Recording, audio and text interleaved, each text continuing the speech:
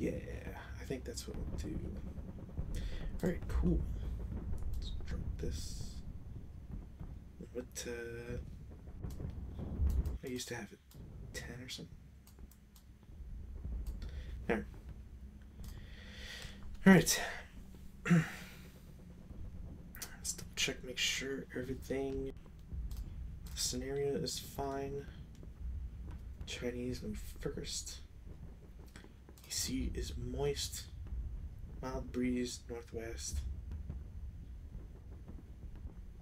River is deep with moderate current south. Each multi-hex building is a 2-story house, so we can ignore this.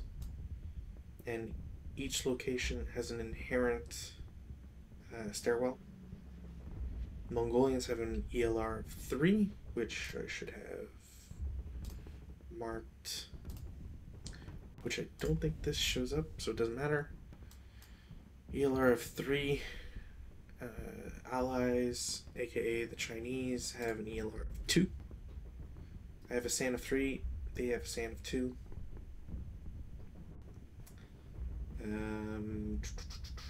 I can hit one guy, which is hit on the map. Elite multi-man counters for the Chinese. He's got one guy off, which I need to tell him about.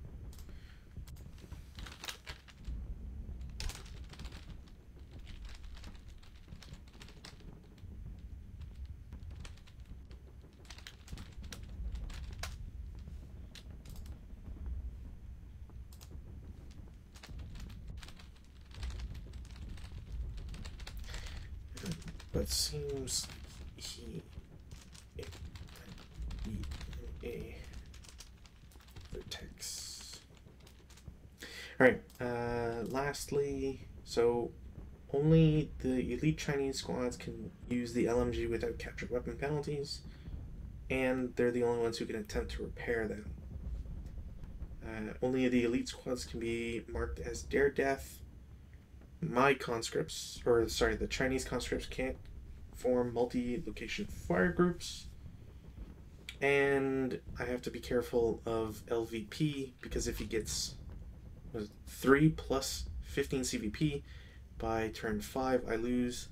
Otherwise, he has to earn 7 LVP at game end. LVP is earned by controlling this hex, and any hexes with any of the buildings. So it has to be multi-hex buildings, I believe. Control of a building east of river. So any building, but has to be the entire thing. So if he only controls H2, while I control H3, it does not count for control of building.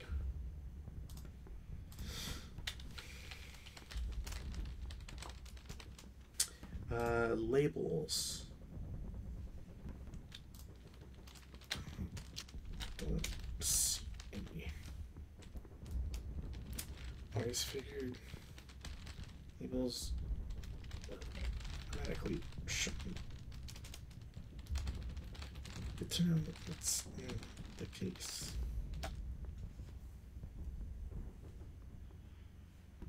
Oh shit, I need to find, I forgot to look up Mongolian names so I can name my leaders. I'll have to do that.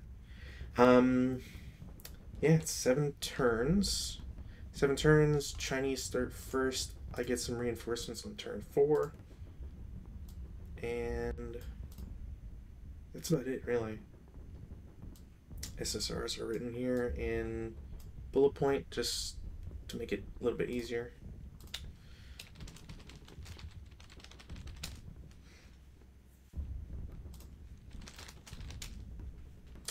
And as pointed out by my opponent, that doesn't show up, right? Okay.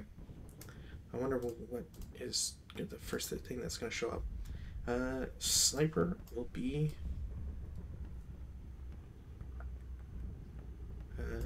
1, 2, 3, 4, 5, 6. 1, 2, 3. 1, 2, 3, 4, 5. Yeah, that goes perfect. Cool.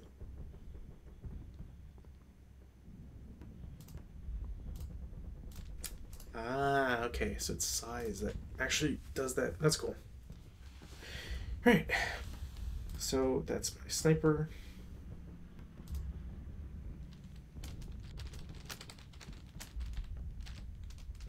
Using J4. Cool. Oh, you know what? I should do label R3. That way I have a more visual reminder on my map. And like that's a thing I think that always screws me up, is I always forget about always forget about that sort of thing.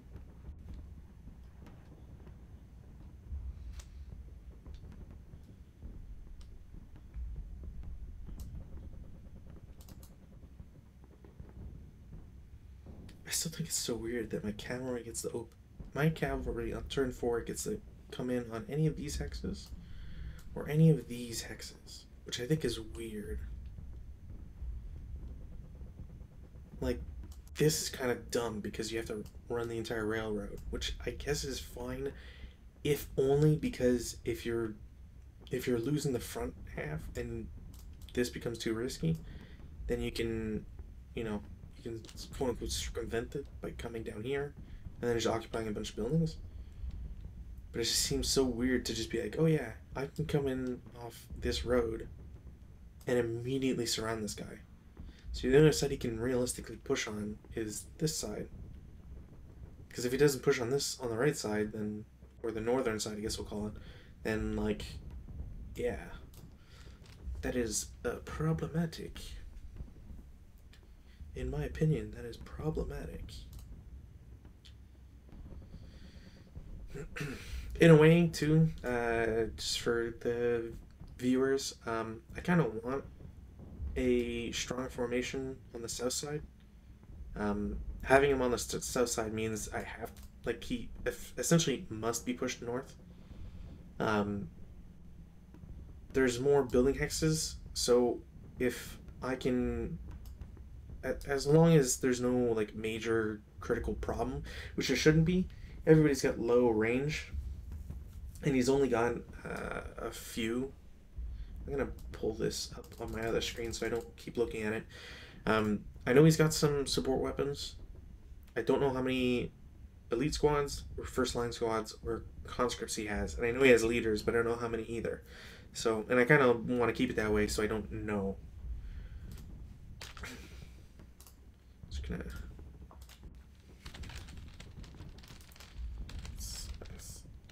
So it's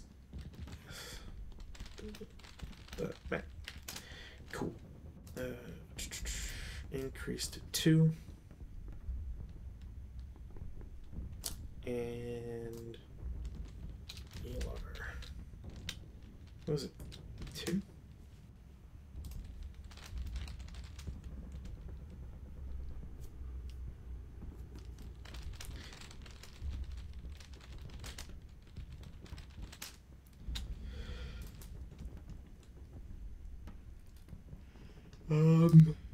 God, I'm gonna pull up the advanced sequence of play because I like never use it.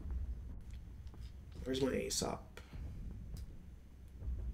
They put it. I don't want it on the divider. God damn it! Basic sequence of play. Where's my cool? No house rules.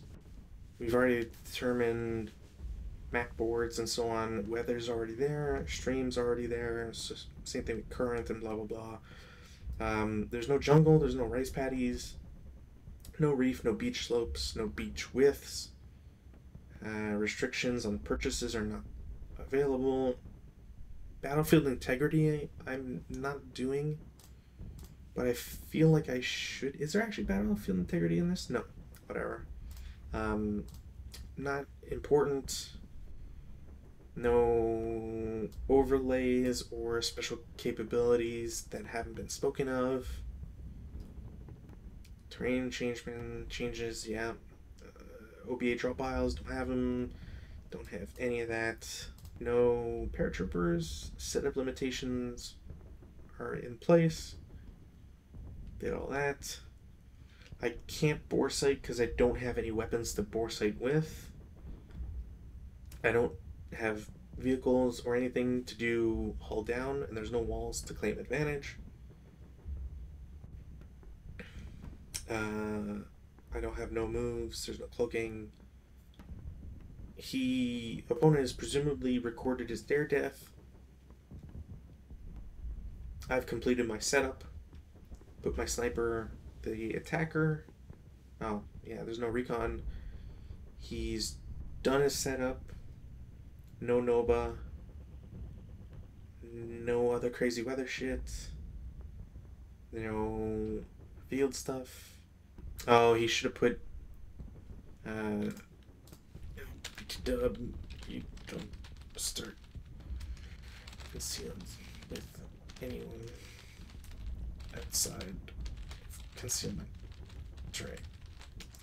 Not sure if it affects anyone, but something to keep in mind. Cool. What else? Set up sniper counters, which we just did. No bombardments, no creeping barrage. Green rally face, cool.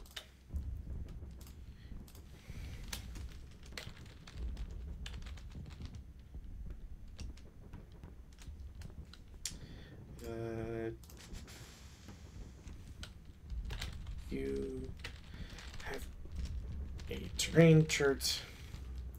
Just check to see if anyone is not in a red colored hex. Red color on the chart.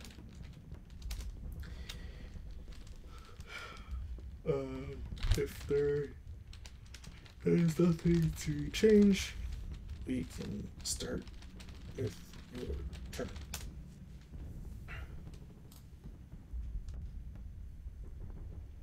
Brush, yeah, so concealment terrain for anybody watching. Brush, vineyard, woods, orchard, cactus patch, olive grove, grain, marsh, wooden building, stone building, rubble, and certain streams, stream hexes, but only if they include woods, brush, or orchard.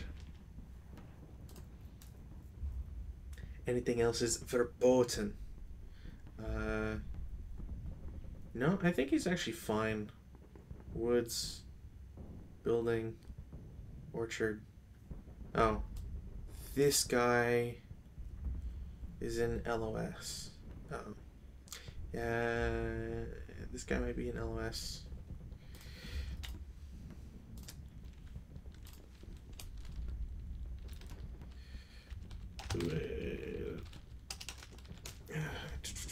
I'm gonna, as again, conceal anybody else? No, cool. Let's, can I reverse that? Cool. Cool. The guy it affects is the open ground in 2.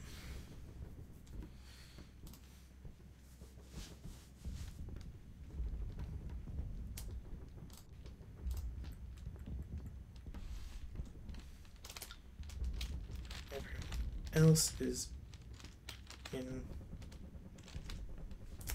They're not. Are these olive groves?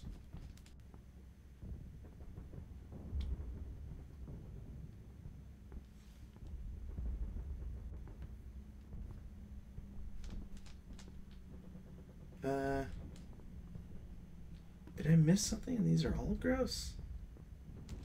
All orchards. Oh. Oh, wait. My bad. Olive groves.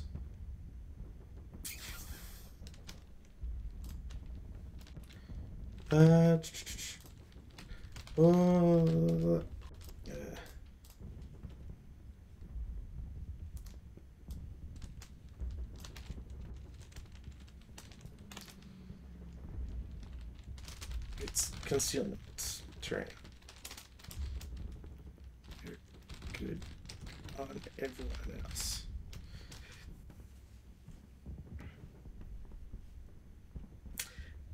Yeah, so I forgot that. So, before that fucks me up. Never had a season. Alright, so let's. We'll bring that down here. And we will change all orchards under olive groves. Cool.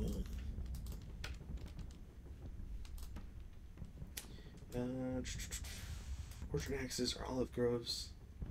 All orchard rules apply.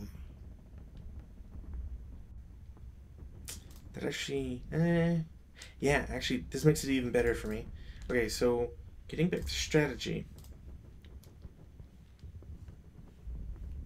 And hopefully that gets picked up. Sick. The rules get picked up. Cool. That's the only thing I cared about. Alright, so speaking to my defense and how I want to set up. So I have a strong setup on the left, and the reason for that is because the right side, I'm fine with giving up some territory. Main things to keep in mind are that a lot more open ground that's like hard to do anything with. Like if I have anybody in F1, I can cover this area pretty pretty okay-ish. The other caveat is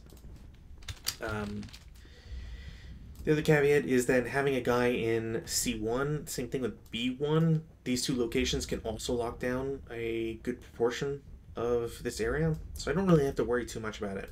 I also can't fire group, so essentially it's just going to be like single guys taking pop shots all the time.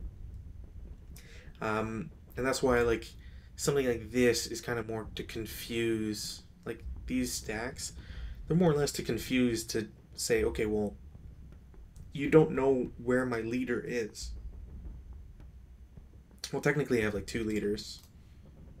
Yeah, I've got 2 leaders now, and I'll get 2 more later.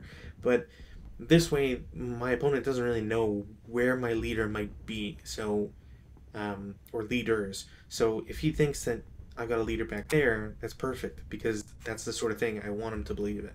To think that there's, you know, less imposing stuff at the front.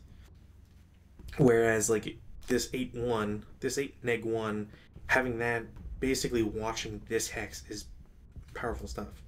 Unless I screwed this up and actually, because like the crest line is formed in this hex or whatever, I can't actually see down there. That would suck. But um,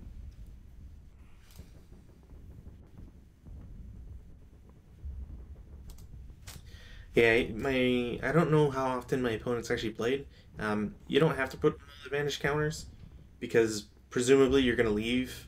The only time wall advantage comes into place is if something happens and, like, let's say this guy in L7 um, uh, wouldn't matter anyways unless I moved to the adjacent hexes. So the thing is, with wall advantage, there's no reason claiming wall advantage doesn't make sense. Actually, this is also a detriment for this one unit. So claiming wall advantage here, whatever. It's not like it's not a big thing. It's not even really anything to worry about if you're playing. The way I understand it is that you don't really claim a wall advantage unless there's like a chance of me going there. The reason you have claiming like wall claims is because if I ever move into an adjacent hex, like into L3, then you have that wall. Like, I would not be able to get the +2 TM from the wall. So there's no point claiming it because we're not at that point yet. You also kind of inherently get wall advantage if you're in that hex. So the only time wall advantage really should come into play is when you have units that start becoming adjacent to each other but not going into melee and stuff like that. So in this instance, it just kind of, I don't want to say useless, but basically, like, don't really need to. The other thing too, and why this is a bad idea to declare it as wall advantage, is that technically you're not in the building, you'd be in open ground, but with the wall advantage. And because you're in open ground, this guy would actually lose concealment, from how I understand the rules, because he's not in concealment terrain. He's in open ground considered. And maybe I'm wrong on that. I can always, if anybody has a firmer grasp on the rules, let me know. But as far as I understand it, that's how it would work. And like I said earlier, he's on the attack, so he should be pressuring me, which means he's going to move. And because there's no walls other than up here, it doesn't really matter who's claiming anything. So yeah, that's maybe he might be doing point by point in a chart just to see like, okay, can I do this? Can I do this? Can I do this? And that's not a bad way to play, because especially if you're new, because you get to learn basically as you go how all the processes work. The only thing that sucks is that if you're not declaring that to your opponent, well, at least in my case, because he's not declaring it, I don't know what specifically we're waiting for. So I'm kind of just like twiddling my thumbs and wondering what applies and what we can go through. Does he have...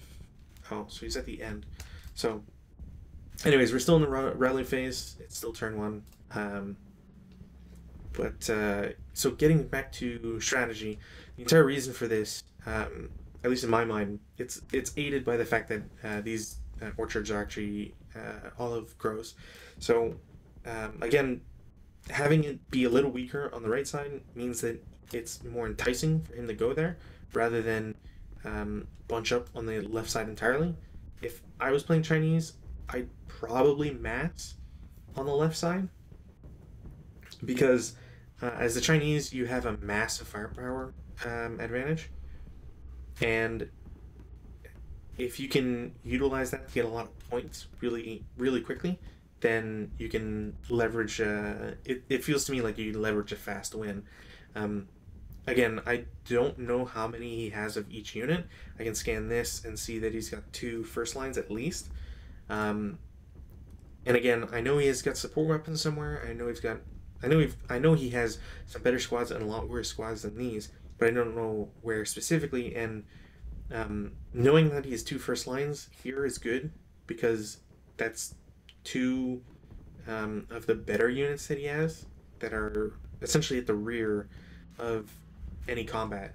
If this was me, I'd probably have everybody set up in the number 4 hexes, because that's just like perfect. I don't know why he's drawing a range at the moment, but basically this is perfect for me, because he would immediately get into I don't know why he's checking range. If he's shooting, you can't check range first, unless he's deciding what he's doing. I don't know what he's doing. Anyways, range strangeness aside, so if he goes up the right side, which I'm hoping he does, like in vigor, by going on the right side, he's effectively locking himself into a lot of open ground. Now, this isn't to say that there's no open ground here. Obviously, there's a bunch of it, but the difference, in my opinion, is that the approach has more cover that you can use to be protected from the buildings. Because if I retreat into the buildings as the Mongolians, I can then use the protective benefits of the buildings just to get more use out of them. Like in this woods, like I can shoot down a lane here to these woods at 08. I can shoot down to, say, this area from this hex, but I can't target anything here. And the same sort of applies from every other building hex. So if you approach this area in en masse, then you can leverage that sort of lack of firepower that the Mongolians would have to do much. Just click one hex.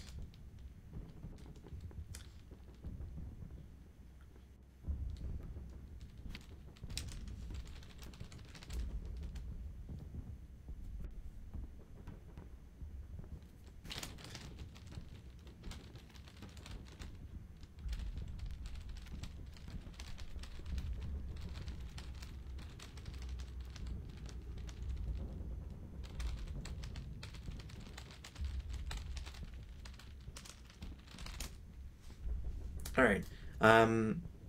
Yeah, I think there's a little bit of funkiness when you're doing range checks. So first, if you're trying to draw LOS, if you click one hex and then drag, it'll check obviously the ranges. It doesn't work well with overlays because um, the the way that the program calculates, it can check for if there's TEM, hindrance, that sort of thing. But if you put an overlay, it doesn't recognize an overlay on a map.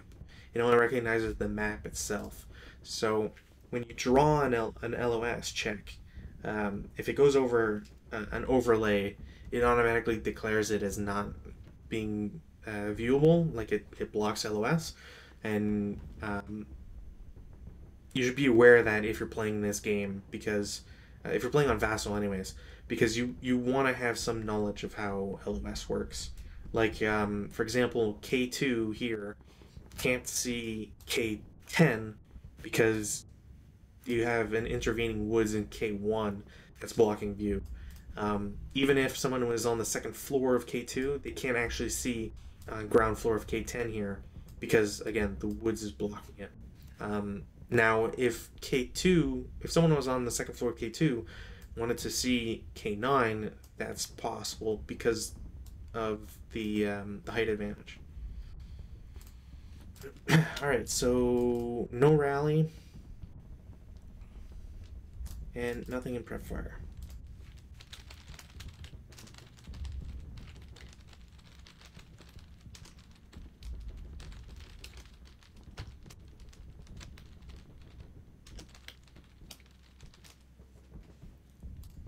All right. So, yeah, the long and short of it is basically I feel like if the Mongolian player tries to set up forward, just like I'm not an expert on ASL, so this is just like me I tend to be an aggressive player, so I kind of like having more forward setups just because, especially in a scenario like this, I don't have a lot of range. So not having range means I don't want to do long range fire because it halves my range or my firepower. And that's just like killer on anything I want to do. So if I can force them to go into these open ground hexes and punish them for that, hence why this guy's there, why this is a fake because it's really far forward, but why I also have units that are capable of taking shots into open ground. Like, this is covered by this guy. This guy can cover these hexes, and so on. Anyways, all to say that I want to do these sorts of things because I'm trying to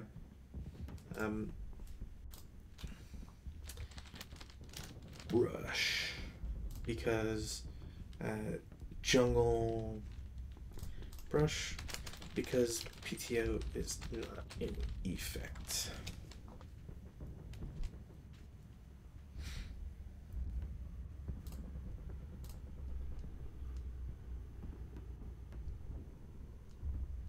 Yeah, that's not it's not PTO, so that's brush. It's not marsh. Um,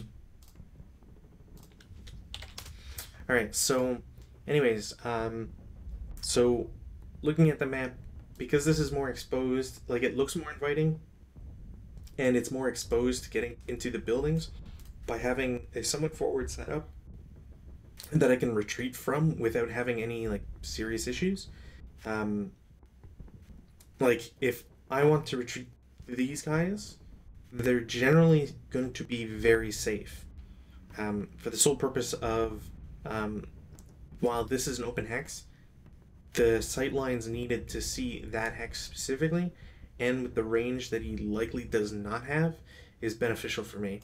The fact that wood hexes are actually one movement factor instead of two means that if I'm really worried about it, then like if I don't want to move through G7 or sorry G8, then I can just go through the F7 F8 hex line.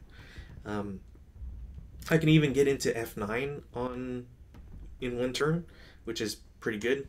I can get into G9 in one turn, and so on and so forth. I could even get back to H10 from this hex. Like I can get to a sniper in that turn, so it's really strong stuff. Um,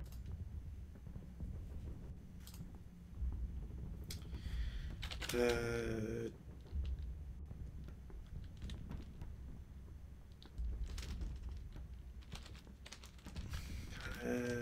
delete the concealment that was on the guy.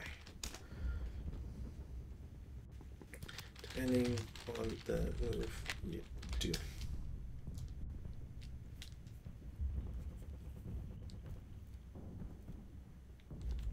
Helps if you write it out. Just in case.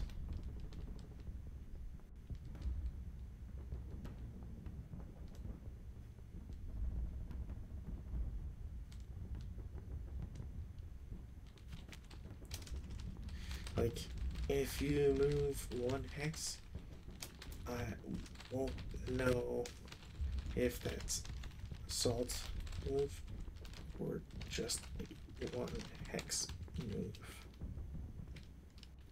etc. Alright, yeah, I don't think he's ever done live play then. Or if he has, then not in the sort of setup that we've got. So yeah, so by having an open ground here, a retreat path into these hexes, and the same thing for these guys, right? These guys can well, this guy's fake, but this guy can retreat northwards, and I can instantly get cover on this railroad. Like even if he has some guys in the railroad hexes, because of the range that he likely also is suffering from, because neither, like if his first lines are 3 range, he might have some 4 range elites. I forget specifically what he might have, but anything worse than those guys is either going to be 3 as well, and have worse morale, or maybe even 2, although I don't think that's the case. I think only the Russians have I think only the Russians have 2 range stuff. Well, that's not true. There's some half squads out there, I think, that also have that. Anyways, point being that he's like, I'm not too worried if he's ever in here and I route through some open ground or whatever, because I'm able to dictate the pace of how I'm gonna stall for time and so on. Yeah, so basically that's like the main benefit. If I ever get another unit into this area, then getting them onto the second floor and say B1 is actually going to be really good, because that height advantage should nullify wall advantage. I'd have to double check on that, but I'm pretty sure that's how it works.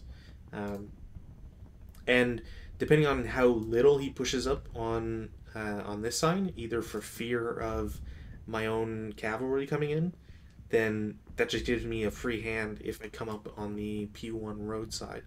Because if I can get in through P1, then I can immediately go around. The line of sight breaks here make it easy, or at least like more beneficial. And then I can just essentially go up here on the road, jump off here, or keep going, and then jump off in any of these hexes. And as soon as I jump off these horses, then, you know, immediately like all these buildings are gonna be checked. So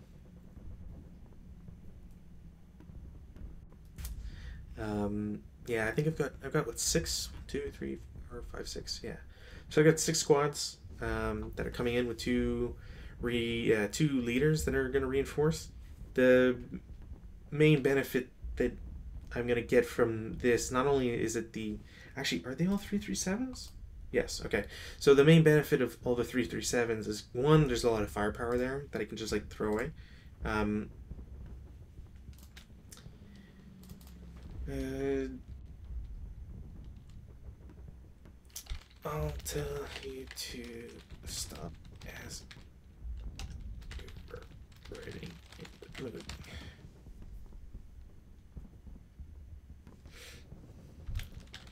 Is there's someone, if I was at the events, that I could do something, that's fine.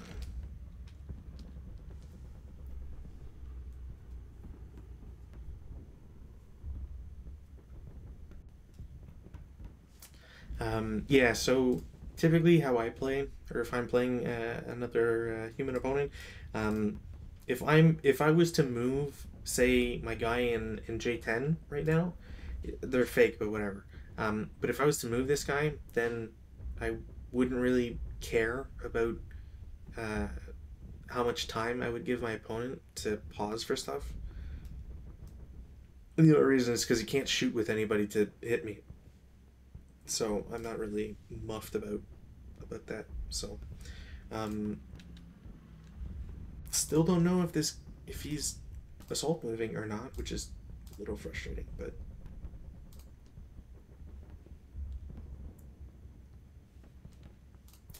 yeah, it's really just like kind of whatever.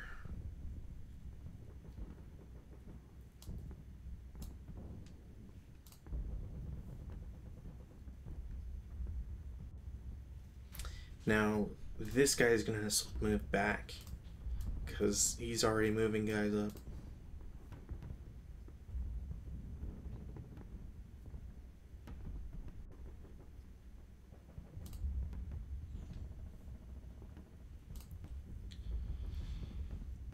Two. Actually, that's 3, 4. That actually wasn't that great a move. He could have gotten, well, I guess like in the end you're in the same hex. But if I was in O2, I would have just jumped the wall. That's 2 to get into O3, and then a third point to get into O4, and then you have a free movement factor you can do stuff with. Now, granted, like you can't go into either N4 or O5, but you can still get to P4. Not that it really matters, but you can still get there. Um, yeah, kind of just an odd choice. You don't even really get a benefit from like if I could shoot at N2, I would have maybe I wouldn't have done it because there's no range. There's no real range benefits, and you get a TEM, so you don't really get any bonuses from that. Not on my end, anyways.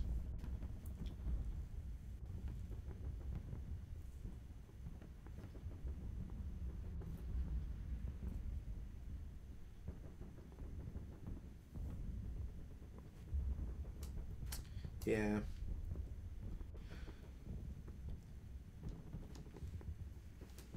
Hmm.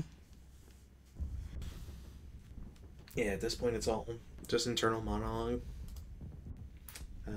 Kind of wish that he was typing out his stuff so I could get a better idea, but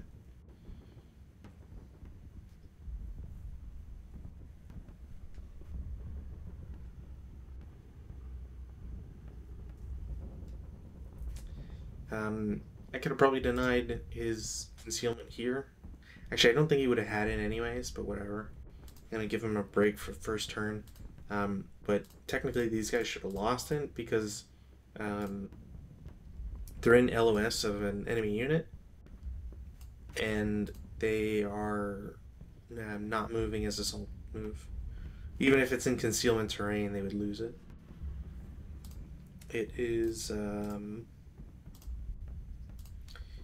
I hate the concealment chart because it's like you can't like easily reference it sometimes. nobody's like digitized it to text, as far as I know. So like having to try and figure out every case just annoying. Um, so if it's within LOS, 16 hexes of a good order or unbroken enemy ground unit, then it's case A, which is if it uses non-assault movement. So regardless of anything else he does, um, using non-assault movement means these two counters would have to drop their concealment. Also thinking about it, these guys, I should have, if I was being smart, they should have hit in P8. And the only reason I say that is because P8 has sight through 08 and P7. So you can get 08, 07, just be sneaky. And by being sneaky there, then you can still, like, hopefully get a result. If you don't, whatever, in the follow-up shot, then that they would likely do, you can still hit 08 and P7 with some good firepower. But the more important thing is that you can run away up north to P9, P10, and so on, and not really have to worry about it. The only problem is that technically P10 doesn't have an olive grove on the south side, so fire traced through that hex side shouldn't get the TEM, I don't think.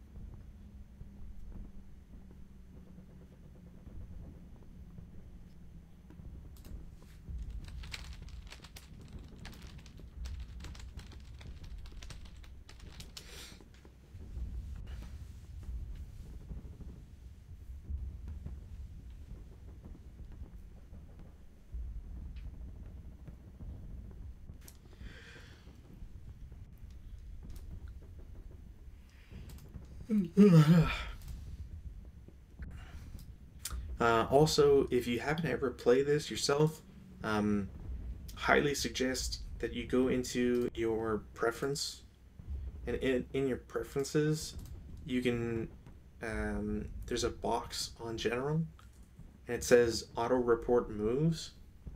It's the 1, 2, 3, 4, 5, 6th from the top.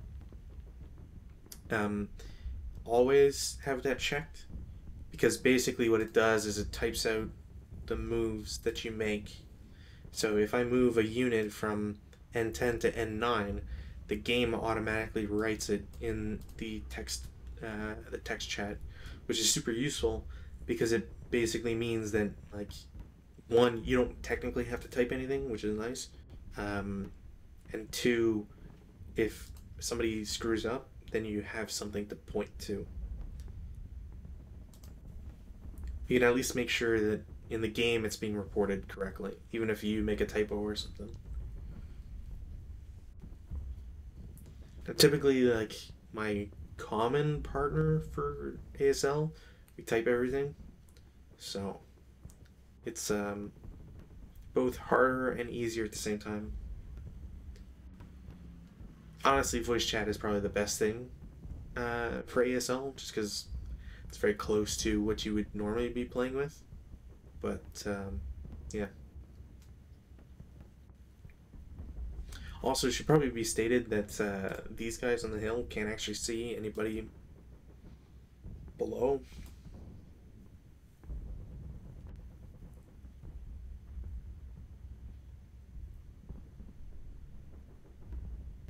And that's strictly just because these guys here aren't at a higher level, so you can't really see off this cliff face. Huh? Alright. Alright, so that apparently is my opponent's move done. I'm gonna critique this because I think I should. I don't like this at all. Moving these units is fine, but why these two haven't moved is beyond weird to me. This guy should have moved, and all 4 of these stacks should have moved. Even if it's just taking half of, say, this stack and assault moving them into this hex, that's way better.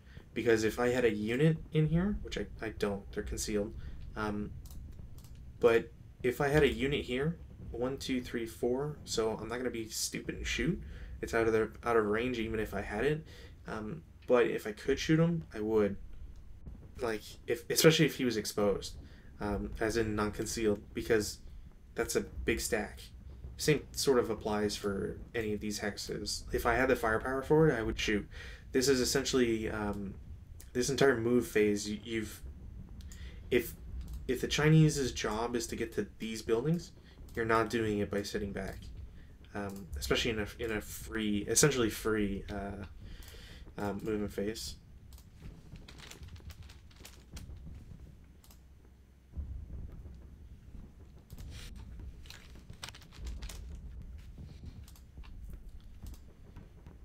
Now, technically, if he was trying to do something where he was saving his units for advancing fire phase, which is a thing. Like, you can do that, but the problem with that assumption on my part, anyways, is that you don't have anybody who's a declared unit. So one of the things you can do in ASL, and I'm struggling to find the word for it, which I don't even know why because it's here. Opportunity fire. So opportunity fire, what it allows you to do is basically you put that counter on a unit. It loses concealment when you do that, which is kind of why, like, opportunity fire sucks in a way.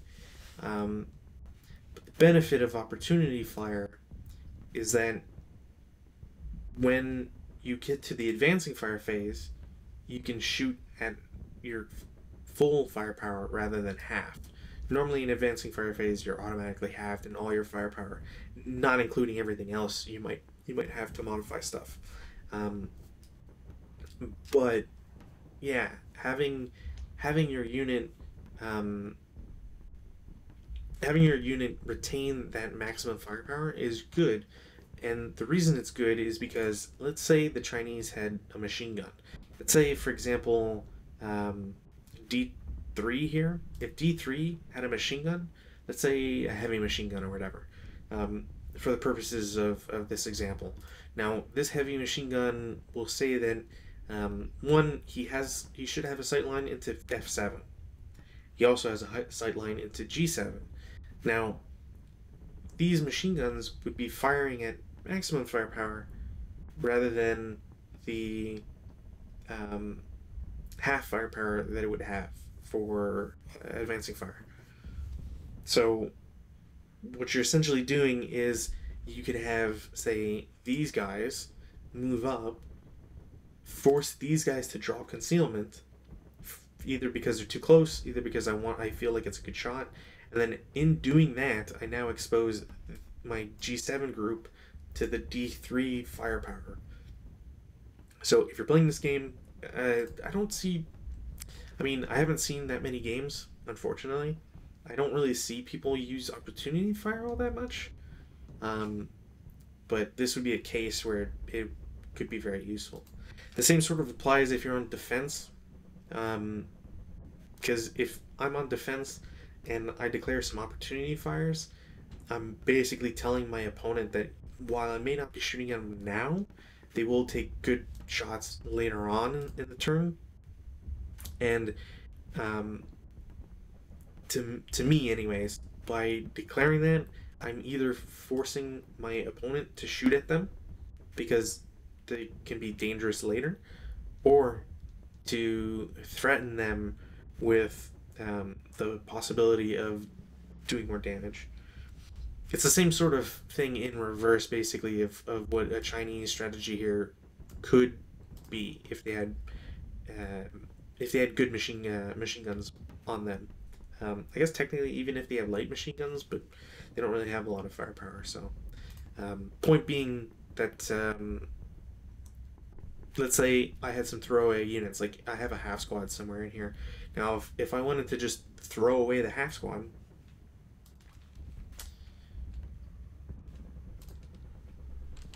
there's a phase tracker. The top of the click and next phase. Or just type it in, whatever. Okay, so essentially, like I was saying, with the Chinese, it's the reverse. So if I had my throwaway half squad here, and I wanted to reveal these guys, if I declare opportunity fire with, we'll assume this 337 has a machine gun. By declaring opportunity fire with the machine gun, yes, I'm revealing the gun, but the half squad, as he moves in, this guy would now have to make a choice. Does he shoot the half squad and reveal himself to now then get shot by this guy? Or, in the advancing phase, like if the half squad doesn't even try to move into the hex, which would be triple point blank fire, bad, blah blah blah blah blah,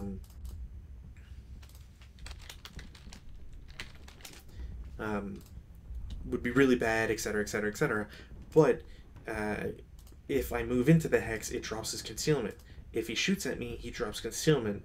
If I had a half squad in L7 and I get to N6 or whatever, and now I'm in the advanced phase and I'm right next to him, so I could technically shoot with the squad that moved first, because I don't believe opportunity fires have to shoot first. Such unit cannot fire in the preferred phase or move, may fire during the advanced fire phase without penalty. Yeah, you don't have to actually shoot first. So again, if I have a half squad move into N6, then the half squad can shoot with advancing fire. And because it's a crapshoot anyways, and I want him to reveal this guy, if he does that, then he's essentially stripping concealment from this N5's group. And removing the concealment means that my machine gun now doesn't suffer the penalty of being halved for shooting at him. So it's considerations like that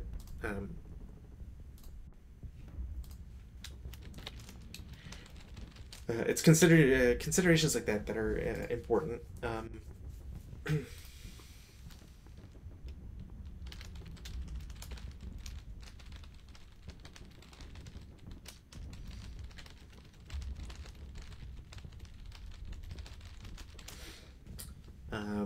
So this guy is going to lose concealment. I don't like removing concealment off of other people's stuff, because it's rude, and I don't know if that's like doing anything. So this guy is essentially revealing that he's got 337 here for free, which, I mean, typically if you have concealment, you want to, since he's on the attack, it doesn't matter as much, but like you kind of want you want to make him fight for it, because concealment is hard to gain, but easy to lose. And also, like, there's no value in this.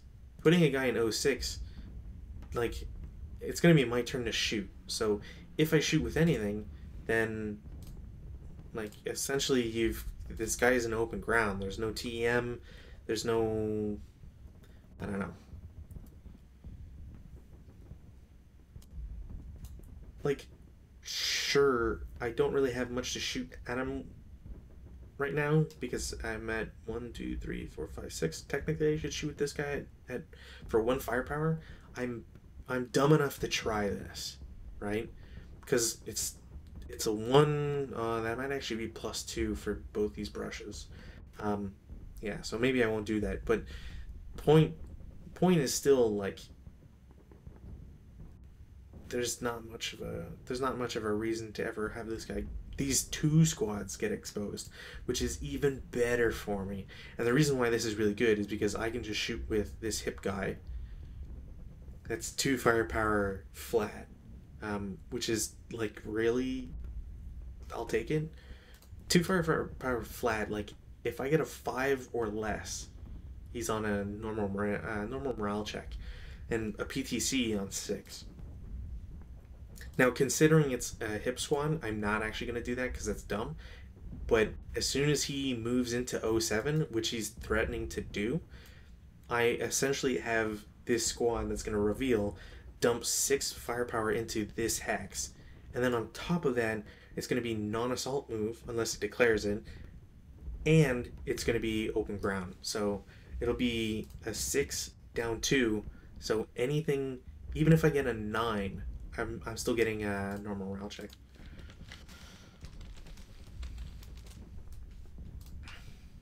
Alright, no CC. So my turn.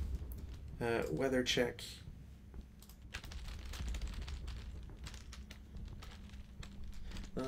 No effect. No rallies. Or actions, I should say. Because technically you can do stuff in the rally phase. For example, I could deploy this 337. Well, actually I can't, because I don't think me using conscript or partisans can deploy, because technically they'd be Russian. Either way, like, I could deploy, I could maybe do another thing, but can't, so not much of a point. No prep fire, because I don't want to shoot with anything. Boom phase. I'm gonna have first and foremost 7 assault moves to L8. Boom. Biggest move of the game right there.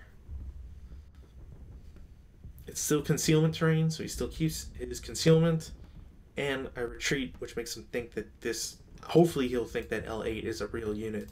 So if he ever tries to shoot on him, especially with either these 337s, or if it reveals these squads, essentially I'm getting rid of his concealments, or he's getting rid of his concealments for me, which is good. Oh, this also needs to be changed to Axis.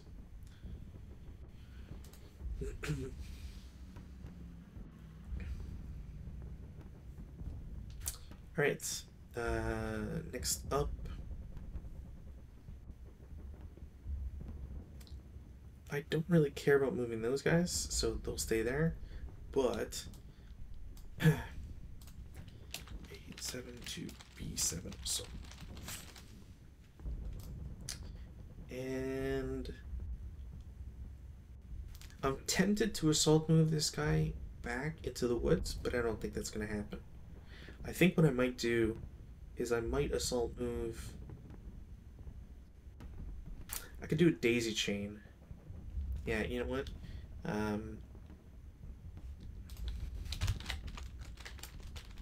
Assault move.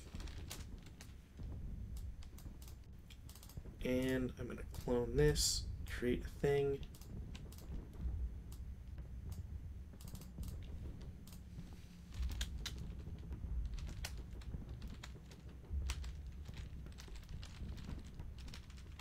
Moves to F7.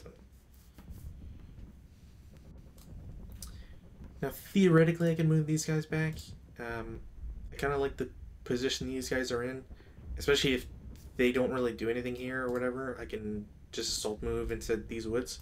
Just makes it annoying for the Chinese player, really. Because if I can get into these woods, it just means he's got to try and rat me out somehow. The only problem with the move. Yeah, the only problem with moving here to J6 is that by moving there, I'm getting into the 3 range that he's already displayed he has. So, I mean, there's not much of a benefit of me going in there. That's it for moves. Yeah, not really much I want to do with regards to moving.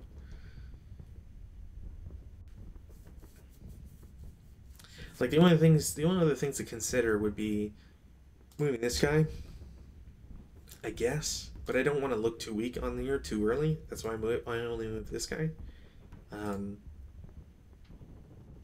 there's not much of a point of moving these guys. If I moved him into N1, there's nobody with view, so he'd keep his concealment, which is good. There's not much of a point. Like, I would much rather keep this wood hex mine, and fight until he gets to at least adjacent, and then run away into, say, M2. Especially if... cool. No advancing fire. No routes. Or roust. Roosts or routes either. Advances. Now, the thing with advances, I don't really have a reason to advance anywhere. These guys are just going to stay there, just to be annoying. Keep him guessing, really. I could advance to C7, and then it would keep his concealment, but honestly, moving towards him is just kind of a bad idea at the moment. This is more of a play to make him think it's real rather than anything else. I can move this guy here to K1, but kind of doesn't really do too much. So, cool. No advances, no CC. Player. Turn to of 7. So again, this is the if there's one piece of advice I would like to give to anybody who's listening, also my apologies for you people watching, in case some of these episodes get dry, because oh my god, we're gonna do a lot of them. Maybe not always with the same opponent, but you know, at least I kind of want to get this project off the ground and playing every ASL scenario I have in order, chronological order. So yeah, anyways, so the big thing to keep in mind is that there's 7 turns. Now this guy, for example, right, because there's 7 turns, you might not actually ever do anything with this group. I don't know. I don't know why you wouldn't ever do anything with this group, but it's possible. Now, let's say best case scenario, this guy has to get to this furthest hex, right? We'll say J2. We'll be nice, right? Okay, so he needs to get to J2 to win. Let's say that's his only condition is to win. Nothing for me. Prefer these. So let's say J1 needs to get to J2 on the opposite board to win. That's the only condition. The fastest route he can take, let's say he doesn't see X, right? Just for the sake of argument. Now, doesn't have a leader, doesn't see X. They're just regular squads, which this could be. I don't know. So J2 is 1, K3, 2. So 1, 2, 3, 4 gets the K5 in a turn. Alright, turn 2, K6, L6, L7 stops. That's 2 turns. So we're now on turn 4, and he's gotten halfway. Now he has to get to J2. So K8, K9, J9. That's 3 turns. So we're already at turn 5, and he's just getting there. By turn 6, he can get in.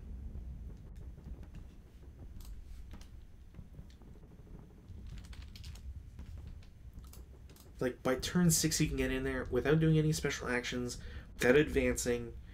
I mean, even if he advanced, he would still only get to J1, I think. Because it's 3 turns, so 3 advances. Whatever. Point is that if you don't have anything special, you're only getting there by turn 6. Assuming that nothing bad happens. And that's not even the furthest hex that guy could go, in the sense of, like, getting to an objective.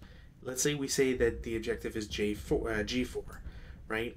G4 is the same sort of idea. If you're going on the railroad, sure, it's like, I forget if it's 1 or 2, I'd have to look it up real quick, but you're still going 1, 2, 3, 4, 5, 6, 7, 8, 9, 10, 11, 12, 13, 14 hexes. They're not all going to be one one cost.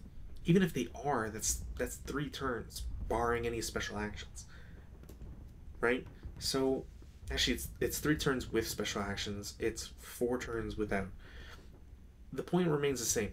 You need to think about how far are your guys going to be able to travel, because if he only has 2 leaders, he might have 3 or 4. I don't know, but if he has 4 leaders, for example, okay, so we can just, let's say L2, this guy, and that guy all have leaders. These guys are screwed in terms of movement. They'll never get to the end zone. So if something bad happens to the other stacks, then yeah, you're screwed.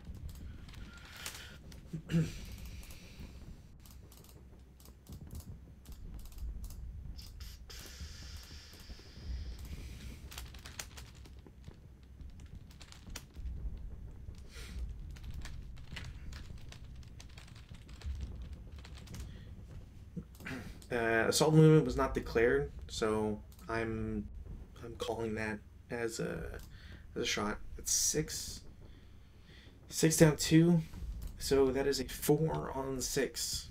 4 on 6 is 2 morale check.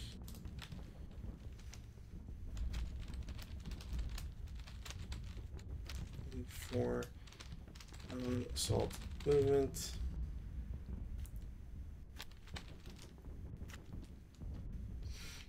Four on 6, 2 morale check. So defensive first fire. So not only is this guy now taking a 2 morale check on 2 squads, I don't even care to guess how many squads he has. There's a lot of squads. But if these guys break, they're screwed. If they break, they have to. Where are they going to retreat to? The only places they can retreat realistically are these hexes, right? I guess technically, no, these are the closest, so he has to go here. These 2 hexes can now be interdicted by this guy. If he doesn't break, I don't think he will, but if he doesn't break, then these guys will essentially be taking more damage. So these 2 squads are screwed. When you're doing these sorts of moves, don't move in stacks. That's bad. Anyways, so these guys now take 2 morale checks, which means that on a 7, if you're rolling average, they're both breaking. So you gotta hope that your rolls are good. And on top of that, because I used 6 firepower, that gets halved, and I get 2 residual on that hex. So anytime somebody else goes through that exact same hex, they're now taking 2 firepower shot automatically.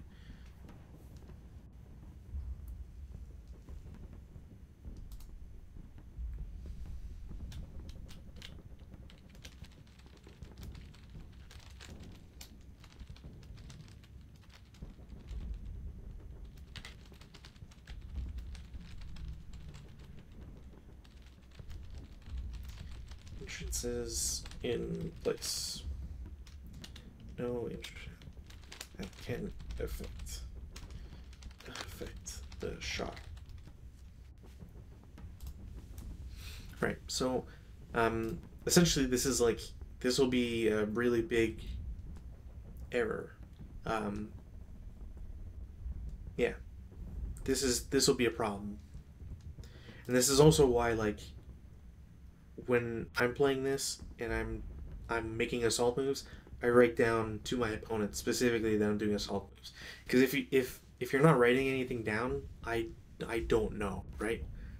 Your opponent doesn't know, and when your opponent doesn't know something, you kind of have to assume it's going to be the worst case thing. If it doesn't work in your favor, then I mean, too bad. You should be writing this stuff down. I mean, it's a little cutthroat because giving my opponent the bee's knees right away, but I mean, we've got so many scenarios that we'll end up learning stuff regardless. So making mistakes, quote unquote, early in this project is not a big deal, but also just like making mistakes isn't whatever. You shouldn't be beating yourself up for mistakes anyways. Not an ASL, that's for sure. It's just a board game after all. But yeah, so that was a really good roll. Um, had I gotten one less, it would have been a K. Actually, yeah. Had I gotten a 3, it would have been even better, because a K result is basically one of these units would automatically have to casualty reduce, so go down to a half squad, which is just, again, good for me, because by doing by doing that, I'm effectively, like, that's a half of a squad you're never getting back. And then they automatically take a morale check anyways. So you're getting a little more bang for your buck, so to speak. Obviously, the king is always to get KIA, which is where you outright kill a unit, and then everything just breaks. It's yeah, it's powerful stuff. You don't really see KIAs all that much, but yeah. Also, oh, that's different. Whatever. Notifications.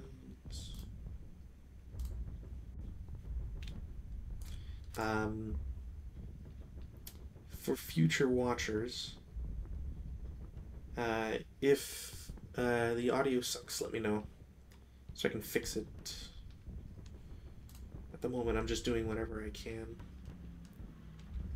hoping that I don't like pick up a lot of residual stuff outside of this.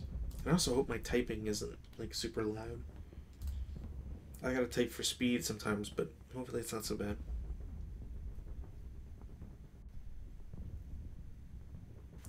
I don't know what's so like. My opponent is stopped, and I don't know what. Because I don't roll morale checks for him, so essentially he has to do that. Maybe he's just checking up on results or whatever.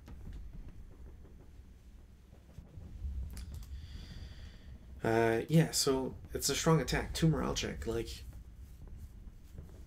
you can't really get away from that too much. A normal morale check, you're generally gonna be fine. It's all anyway, sadly.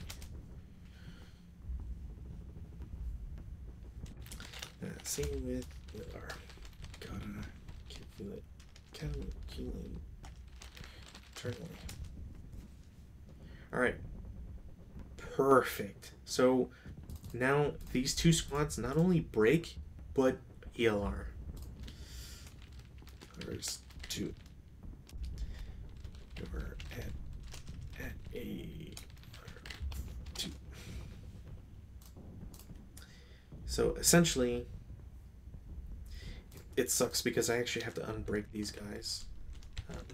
Flip, and then these guys ELR. So Control E, then Control E, and then break them again. So why that's super strong and why that's something to keep in mind is that I'm just gonna. Oh, I don't have one. Shit. Okay, so the reason why ELR is actually like super important and why you don't want to ever become a victim of ELR is because these guys both ELR'd, and normally if a first line squad like this breaks, the reason why it's not so bad is because on the reverse side, I think they have 6. Now 6 isn't a great number to begin with, right? When you break, you automatically get a DM, which adds a +4 to your next rally roll. So it's tough, right? But theoretically, still possible if you have a leader that's like decent. Most leaders are decent. The only ones that really suck are like the +1s.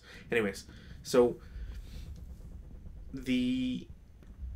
by ELRing, instead of having a 6, those units are now have a broken morale of 5, and instead of being first line troops, they're now conscripts for the rest of the match, provided they don't heat a battle and whatever. But that's like special stuff. So essentially, these guys are now permanently worse, and having these 2 guys broken so early also means that when they route, which they have to route to these hexes, right?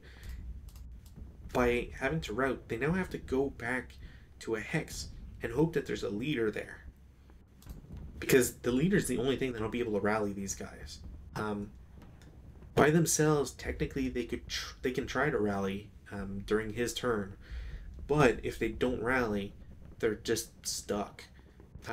If I want to make it hard on my opponent, if let's say he rallies to 05 and doesn't go further, because technically if this guy routed to 05 successfully, he could then make it to N4, right? But if he doesn't go to N4 and I shoot at him when he's at 05 with, say, this guy, they're automatically DM'd again, which reapplies the +4 and thus makes it that much harder for him to ever rally. This is kind of this usually leads to a dilemma. At least for me, it does. I'm sure some other players it happens as well. But the dilemma is that if I break these guys, which I did, if I shoot at them with another squad, say these guys, right? Do I want to waste, quote unquote, waste my shot on them to potentially break them again, or do I save this guy's shot for something better, aka these other groups? Now, for all intents and purposes, I wouldn't be able to see them with this guy. There's not much of a point. Even if I did choose to shoot with this guy, like, it's kind of a waste. I don't have that 6 firepower bonus and blah blah blah. But at the end of the day, the fact that I could shoot at him, and then now that he's got a 5 morale, that's the same morale check or morale level he has to apply to his morale checks. So instead of having 7, these two squads now have 5 again permanently. So yeah, you can't ELR when they are broken. Kind of a dumb limitation. I'm saying this out loud because 1, I want you guys to know what I'm typing, and 2, because hopefully one of the devs for the Vassal module, I think one of them is Mr. Rimmer. I hope that he hears this so that he can then, like, make it possible, because you can heat a battle stuff, or you can berserk stuff when they're broken, you can fanatic stuff when you're broken, you can flip them to unbreak them, and so on and so forth. But the 2 options that are grayed out are battle harden and ELR. And I think that just kind of sucks, because by graying out those 2 options, you always have to flip them over to their good side, which just kind of gets confusing. I think really if there's a fix to this, it would be to make ELR possible while broken, because that comes up way more often, because more people internalize that you break a unit and then you realize that you ELR. So most people most people see it as break and then ELR rather than ELR and then break. Won't know until later. But maybe. Oh, done movement. Yes. Very much so. Alright, so immediately he's now only moving 1 guy instead of both. This is very smart. I think he should have done it in the first place, but whatever. Because, so the reason why you kind of discourage moving in a stack is that these 2 squads moving up to 07, what did that gain them? Would you have gained anything having these two squads move together if you could have gotten the same result by moving alone?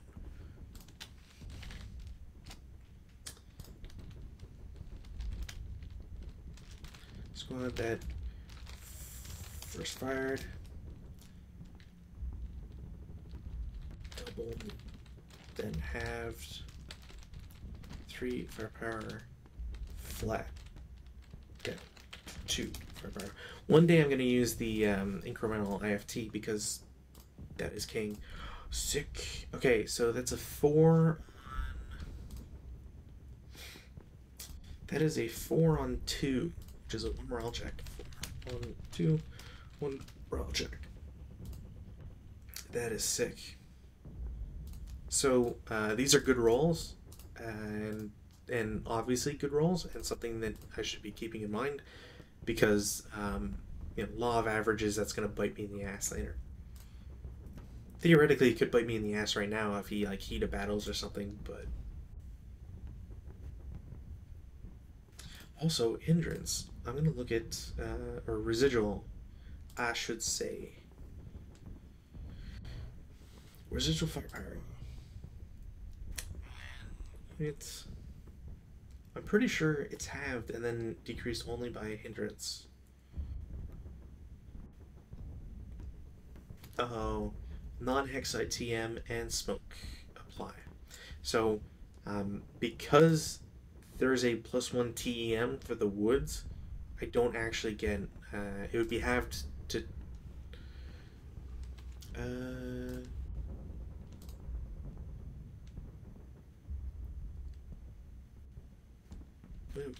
Why is he saying 6? 6?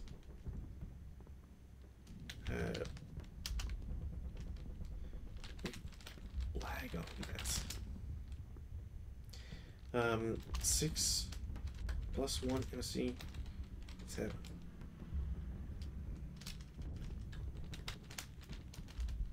Pit. Alright, so thankfully this is happening at random, so it's easier. So basically this guy equaled his morale. So, that's an average roll, so something, whatever. But he pins because he equaled his thing. Now, if it was a 2MC, that guy would have broken, and I'd be even happier. But, yeah. Now, because it's doubled and then halved, that would be a 2, and because it's 2, it's halved. Well, first off, it's halved if I want to do residual fire, but then there's a minus because of the non-hexite TM. No residual possible.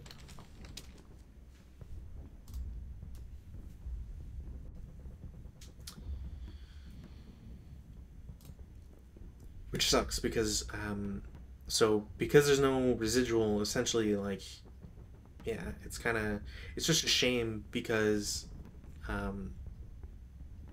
if anybody else, like, these squads can now move in there without any real issue, and because of that, then they're not taking free shots, which is essentially what I would want. In a different world, if I was luckier, I guess, he would have moved these squads to P6, and then I would have taken that shot. Because a shot into P6, even if it's a 2 firepower, the -2 and all that, having a 1 residual here, and then in a follow-up shot, getting a residual there would have been more ideal for me, I guess. In a defensive/perfect world where all my rolls are great and all that. I also didn't cower on either of my shots, which is nice.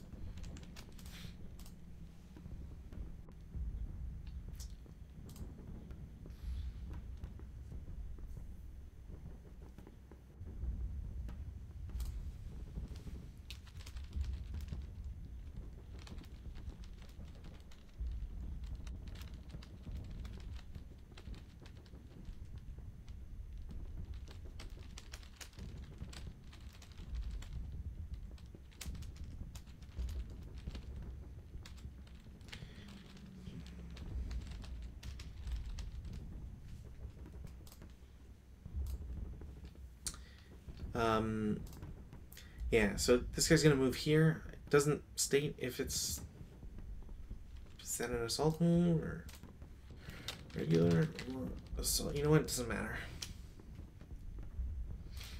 I don't particularly care if this is just an assault move. I'd rather know, because you're supposed to declare it, but whatever. Maybe him not saying anything is him not declaring it. It just kind of leaves me in a limbo because the other guy I play with is very different on that sort of thing. If that's not an assault move, they drop concealment. But that's also why it's really important, because not assault moving means this guy gets revealed, which then just gives me options for whether I want to shoot with anybody, which at the moment isn't something I want to do, but something to always keep in mind if you're playing. It's also why I don't like the idea of PBM. I'm sure people have good opinions of play by email, but PBEM is just, I don't want to wrap my head around it. The idea of making all your moves and then you send off the save file and then, buddy gets the save and then plays out the turn in sequence. There's a inherent level of trust, and I don't know. I've seen enough people that count counters and stuff. Like, if I'm being completely honest, I don't know why that scaled up again. If I'm being completely honest, I have Adobe Reader open on the side, and it's got the scenario card. I could look at exactly what my opponent has. That kind of defeats the purpose. Especially when you start throwing concealments into the mix, the purpose is to not know what your opponent has. So, for me to say oh, well, these two guys broke, and I know that he only has 13 first-line squads, means that I now know that I have this many to, not deal with or whatever. It's kind of the same, I didn't write the special rule. I probably should have, but so one of the special rules is that the Chinese player can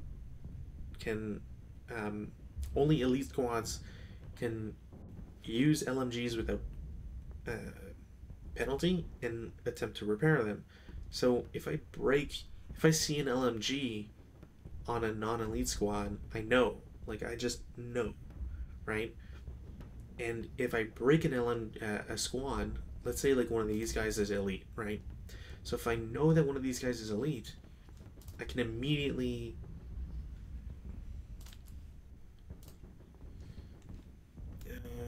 okay. So if one of these guys is elite, or if that's just one squad, concealment's kind of screwy sometimes. But if one of these guys is elite, and I see him, right, and I break him, it's oh, I know that there's now 2 other elite squads. It kind of just, I don't know. I feel like it just cheapens the value that concealment has, and just the fact that I don't know, if you're counting counters, it's like being an accountant. You're more interested in in fine-tuning specifically how you play ASL, rather than what you should be doing, which is just enjoying the game. If you're playing ASL because you're pretending that you want, you're playing as a leader or whatever in World War II, then you should also probably realize that you kind of need to they drop concealment.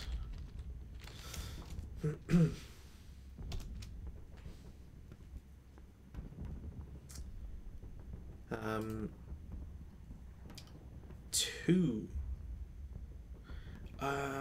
is an Olive Grove. It's not open ground, so whatever. So anyways, the point is that by counting all of the counters on the map, you're doing something that a real commander would never know. Okay, to a degree, you know how many tanks a guy has or whatever, because it's the only big thing on the map. But I don't really know how many LMGs a guy should have. Especially, it kind of gets muddied even more when it's well, in a combat zone, would you be able to see, would you be able to tell how many bars or heavy machine guns that an opponent has in a given, it's just, You can pick out one or two, maybe, if they're both shooting at the same time stuff, but you don't know for sure. Anyways, small rant over because, yeah, just not a fan of it.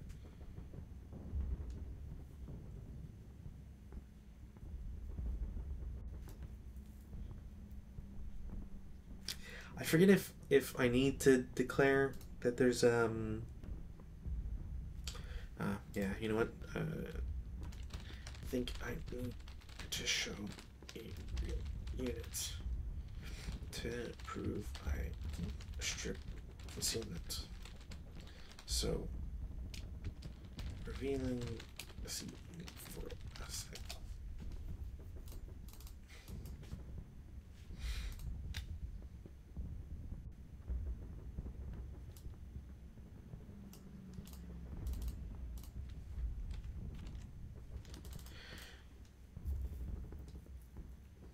Actually, you know what?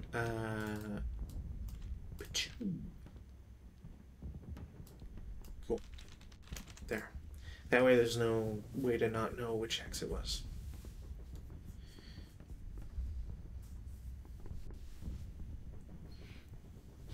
Also, kind of obvious as to why I would pick C1 to reveal.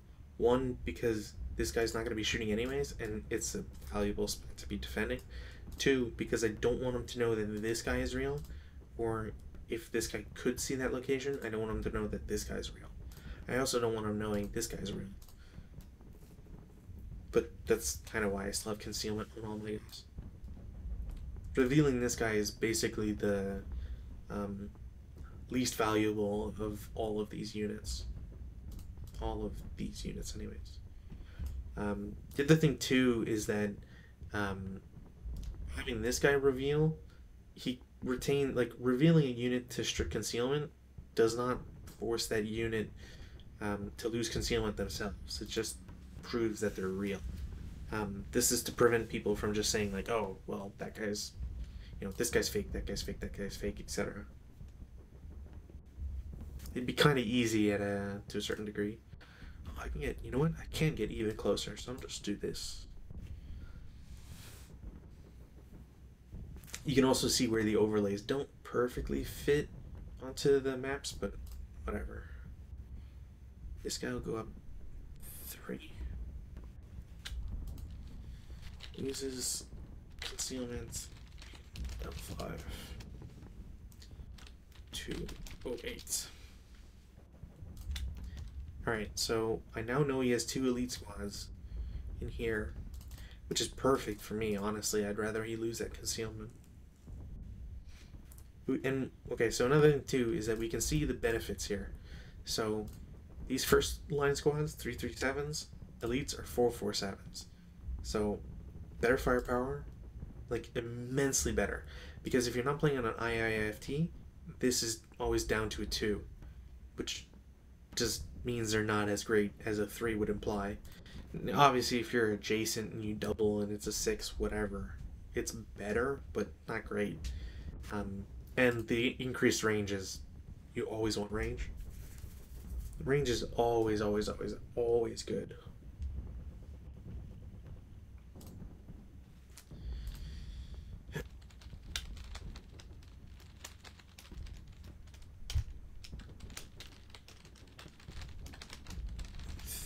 Oh, 8.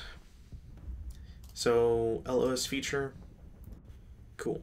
So we can see the green line goes from 08 to L4, range is 5, which for line of sight 16 is fine, but I can see there because the brush is not does not block line of sight. So this stack now gets to reveal itself, which means again that is like super good for me because that's concealment that is easily taken away, but again hard to regain. So I shall take it.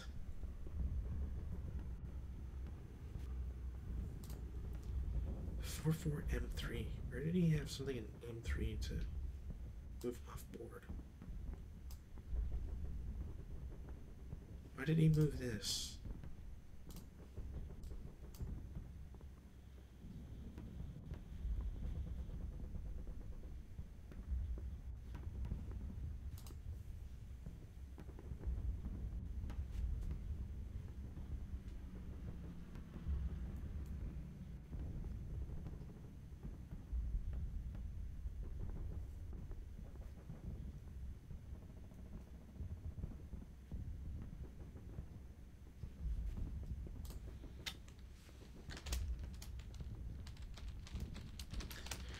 I should mention that tropical including desert climates at times. Alright, cool. So he's got a leader, an LMG, and an elite squad.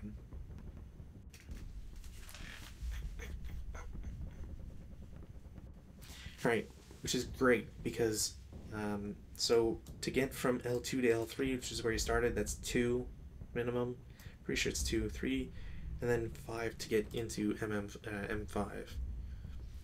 Which again is great because, hey, if you got a leader that I can now see, I now know one of your best assets and where it is.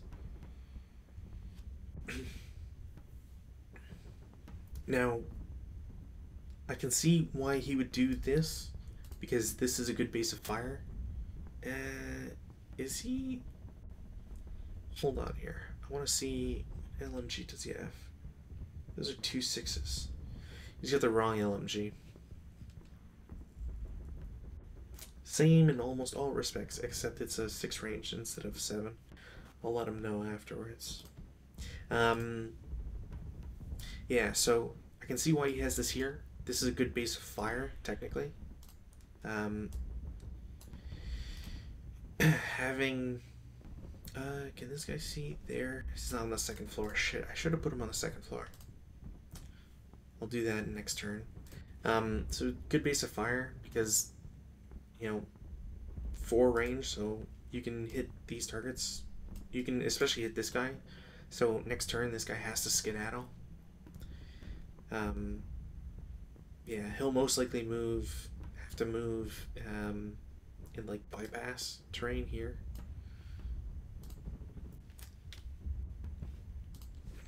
Not in H2.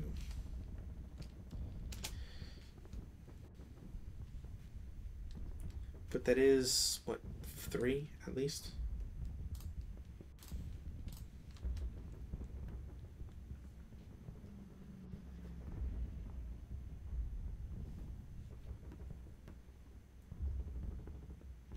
That's the thing too, like, by remaining concealed, he doesn't really know who can see what. So revealing this guy means that, you know, I don't have to reveal what could or could not be good or bad, and etc. B7. B7.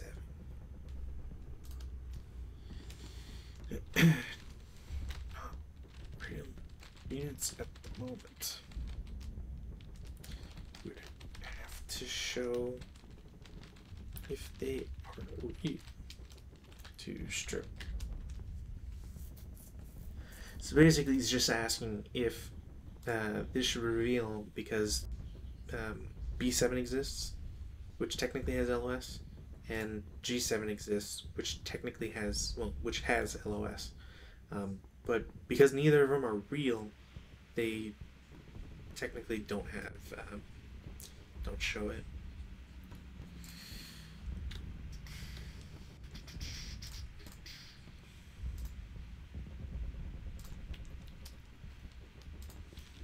That group's gonna lose sailings from C1.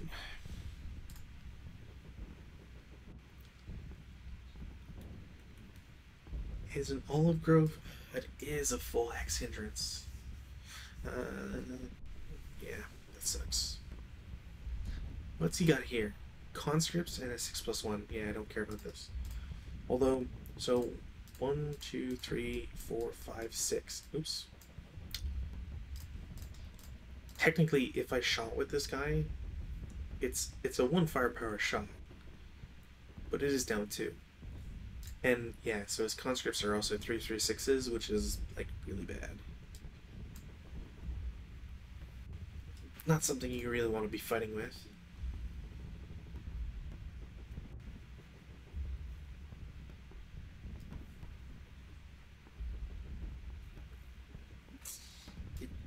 They are 2,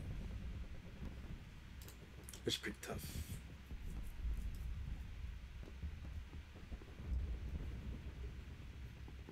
Yeah, the other thing too is that let's say I try.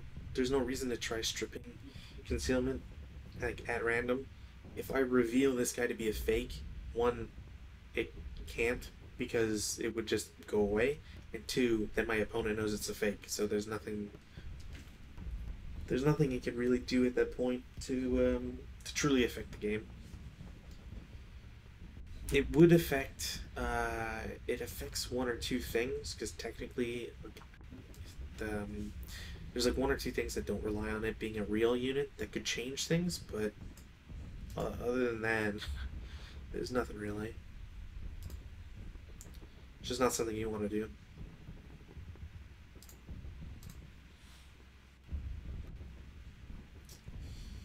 Hey, turn 4 is going to be fun when I get all this cavalry.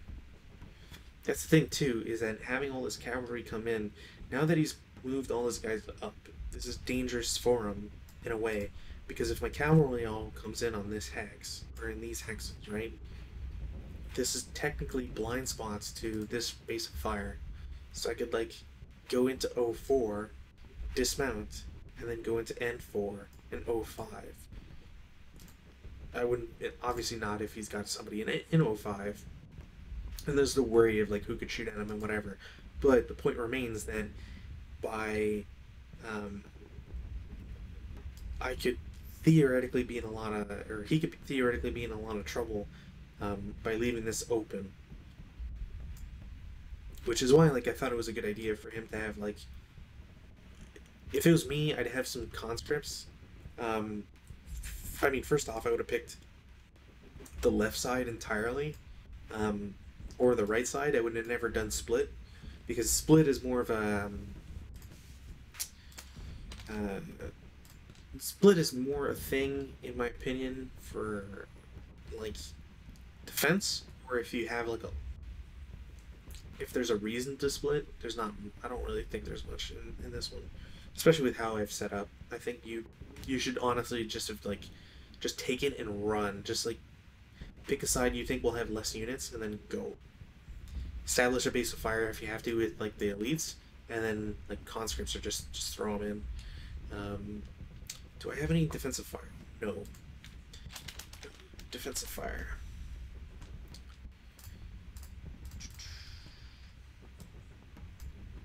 So yeah, anyways, by like I would have had a conscript in 02. I would have kept, I would have had some a push with conscripts early on to grab these woods and the olive grove, because grabbing this is powerful.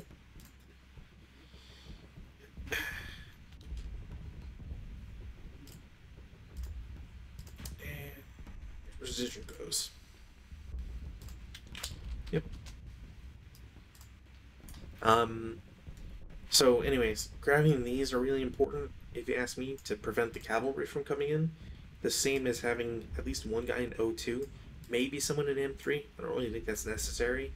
And after the successful push into here with conscripts, then you have like your first line and elites go into these woods or whatever, or the brush and then into the woods. By having conscripts go here, you can then pull them back once it's done by running them into these woods, and then you're essentially preventing the Mongolian player from using the cavalry all that much. It's risky though, and it's very risky because you're depleting your forces to defend a spot that may not be useful. However, by also doing that, you're kind of ensuring that the Mongolian player has to deploy or set up, I guess is the proper term, up here, and then go along this railway, the railway line, because it's not even a bridge, it's just railway.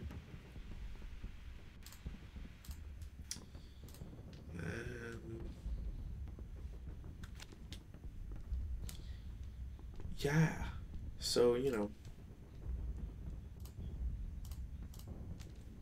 I just think it's, yeah. It's also, like, I don't understand why this guy didn't move, or these guys. This is also a stack that's done nothing for 2 turns now. Like, an entire stack that's done nothing. Considering what I've seen, he's gonna have, like, he's Chinese, so he's gonna have a lot of conscripts. So conscripts here, conscripts there. Two of these groups are conscripts for sure. He had conscripts, or he had first lines appear, so yeah, there's gonna be a wave of guys coming through this side. But he should have done this like a turn ago. You keep this guy for rallies because whatever, it's a 6+1. It's not gonna do much anyways. But at least, like, you know, you got something. Also, I forgot to look up Mongolian family names. Most common Mongolian surnames. Show all names. Alright, so, where's one of my leaders? You. You get to be named Gonbold. Cool. And then this guy gets to be named Ungedo. That's sick. And then this guy, your name is going to be Purev. And lastly, this 9-1 is going to be Gansuk. Sweet. And that's how you name leaders, folks. You should always name leaders. Naming leaders is always cool and good. It should always be done.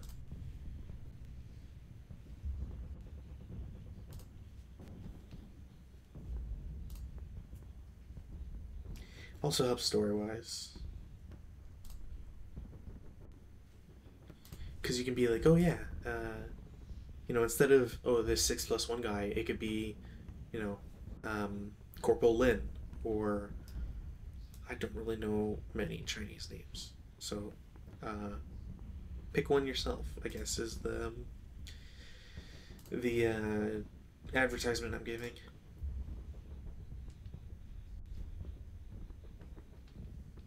You don't even need anything crazy, really. Just whatever works. It's more memorable that way. And, you know, not something incredibly racist always helps.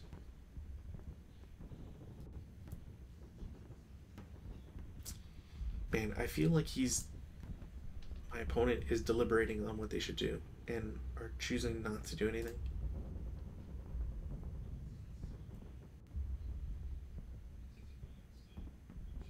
Like, I have a feeling that he's debating if he should do anything with this group. And yeah.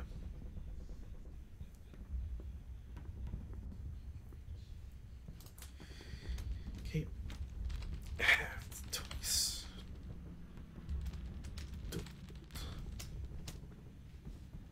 So this guy is going to shoot. This is going to shoot at him. So that's a 1 firepower shot to there. Because he's pinned and it's advancing fire. So, and he wasn't an opportunity fire, he moved. So the 3 goes up to 6 for being adjacent. Then halved for advancing fire down to 3. And then pinned, which halved it to 1.5. And fractions are always rounded down. So 1 firepower plus 1 TM.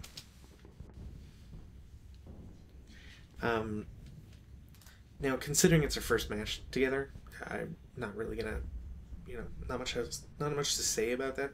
But probably not that great of a shot. The only reason I say this is because whenever you're getting into 1 firepower, if you're adding plus modifiers to it, it's not that great. Just plain and simple. It kind of just sucks. But the main reason people will try to dissuade people from low odd shots is that to get a good result on this, you need, let's check the thing here.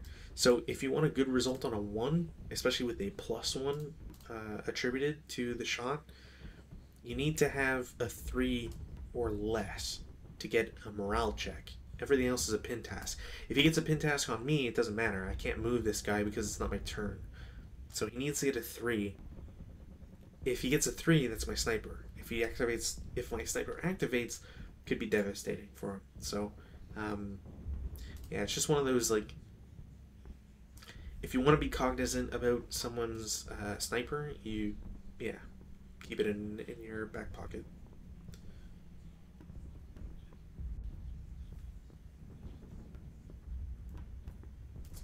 Yeah, so he cowers, so that's a 0 firepower shot.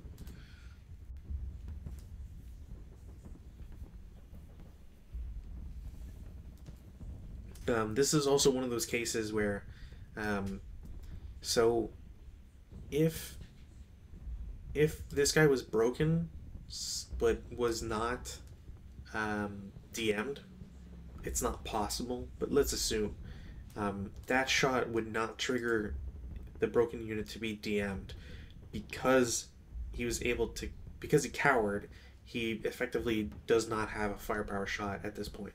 These guys are frozen in the woods, kind of just not really knowing what to do.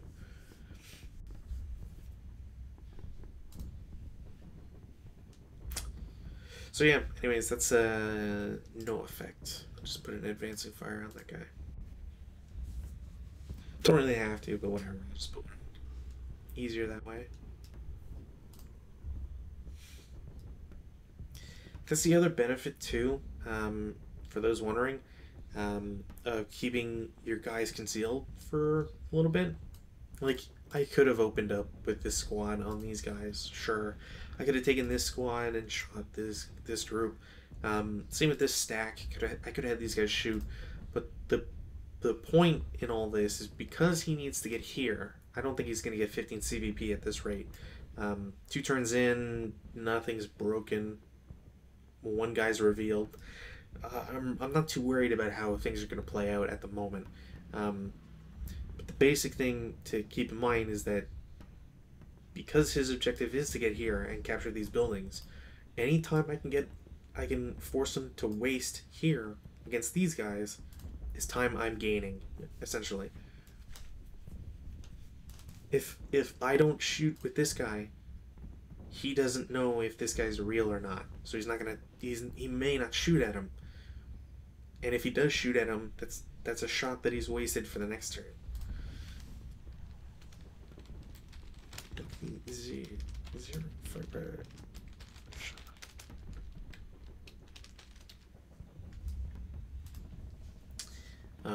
But yeah, so it's one of those, like, theoretically, because he's got 3 firepower, yeah, you could take a shot here.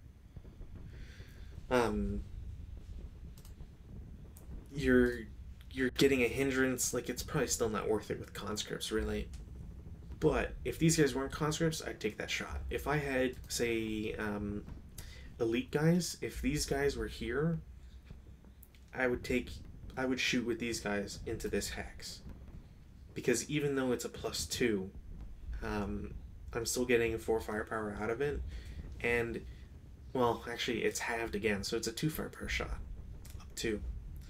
Now, if I'm desperate, I'd probably still take that shot, because 2 up 2, like, as long as I can get a 4, which won't trigger Mongolian Sniper, but as long as I can get a 4, I can strip these guys on a pin test check. But, again, it just kind of reinforces the point that if I was doing something about this, like if I really wanted if I wanted to rush this side, right, as the Chinese, where he had 4 big stacks, first and foremost, like, these guys, I would have probably, if I had a better understanding of human wave, I would have totally done a human wave and just, like, run all these stacks into these hexes, all of the concealment terrain ones. Even if I chose not to, I would have. I forget if you can deploy as Chinese. if you could, I'd deploy and then send a half squad in, and then he either has to shoot or doesn't. And if he shoots, then he's real, and I can isolate him because. And the reason this guy's fake, really, is because this guy has nowhere to go. This guy technically, like, had he not gotten this squad here, it'd be better for me for sure.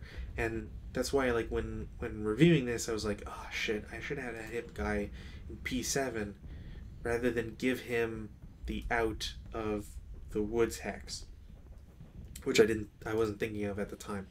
So for future reference for me, hopefully I'll internalize this, but should have had my hip guy in P7. Anyways, so if I had this guy in P7, technically in 08 he could still kind of do the same. By going into P8 and then continuing up, I still have the option, like I still have, 2 hexes out of 4 that are protected. If I go up with this guy, I have 3 hexes to go and none of them are protected.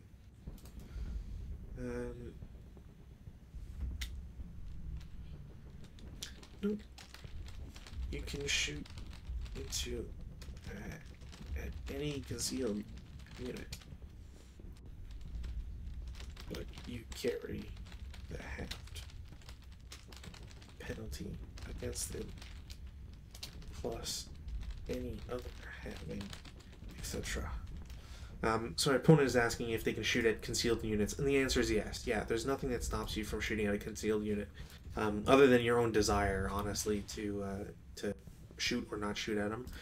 This guy I should have advanced. Now that I think about it, I should have advanced them to L9, but whatever. Because I only assault moved from L7 to L8, but I guess technically keeping him in L8 makes him a little bit more dangerous. Because if he is real, then he still has that possibility of, especially shooting at 07. If he's fake, or by moving here too, these 2 stacks get the +1 hindrance for shooting at him. So it's also a bonus.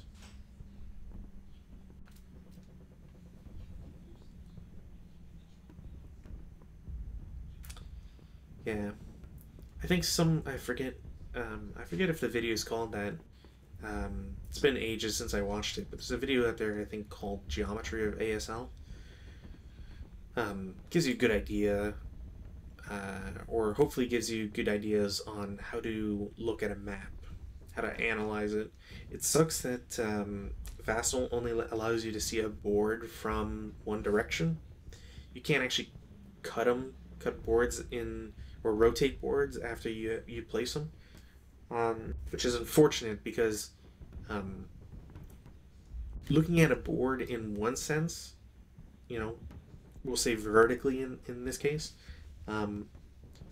it's easy to see sight lines, across these hexes. It's easy to see the road and how it's leading up, and how it winds, from left to right and so on.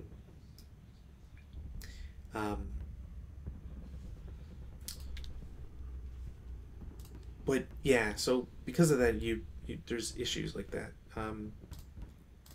Now, can I refuse a surrender for a no quarter? Just gonna check here. Russian Civil War,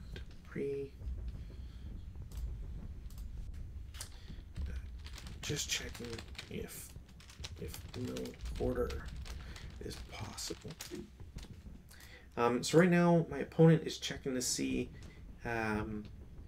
if he can surrender, because now so he didn't want to shoot with anything else, which is a little surprising,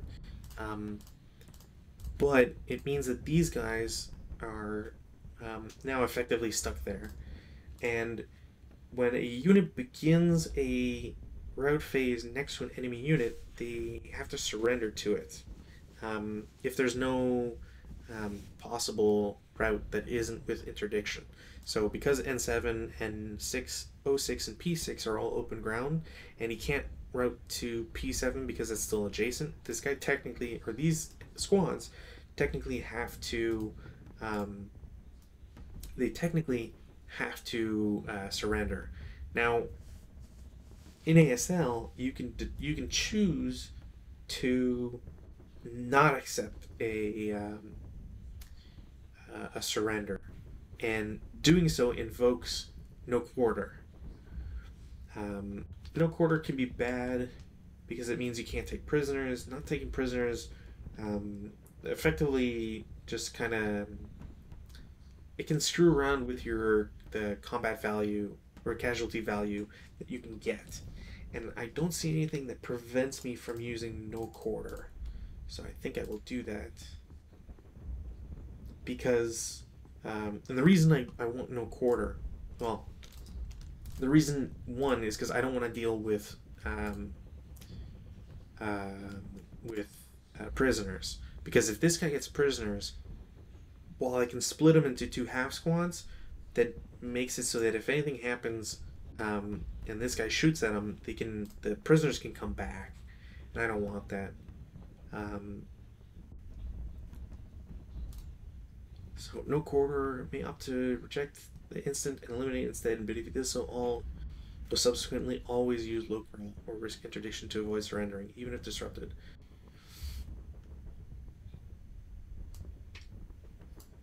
Yeah, okay. Yeah. Invoking no quarter. Both die.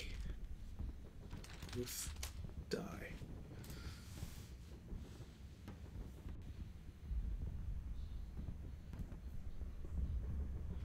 So yeah, the reason I don't want to do this is because there's two squads, which makes it dangerous in a sense. I don't want him having either of them available for anything.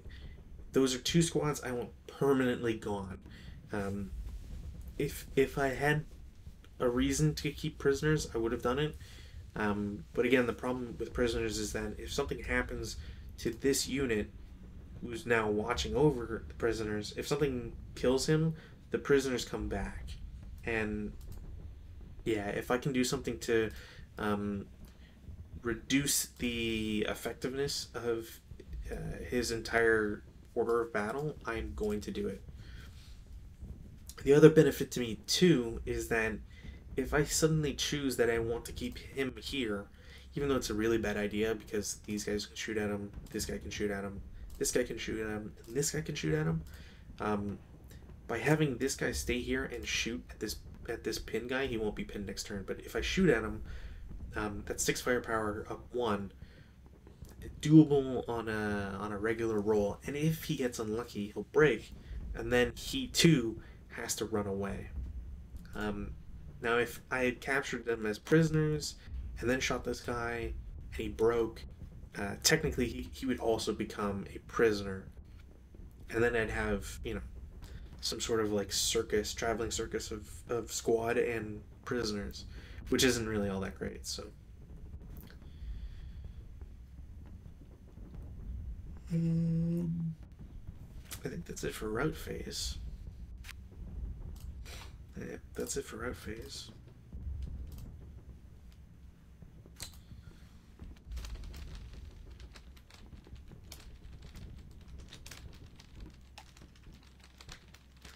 Unless you want to voluntarily break guys.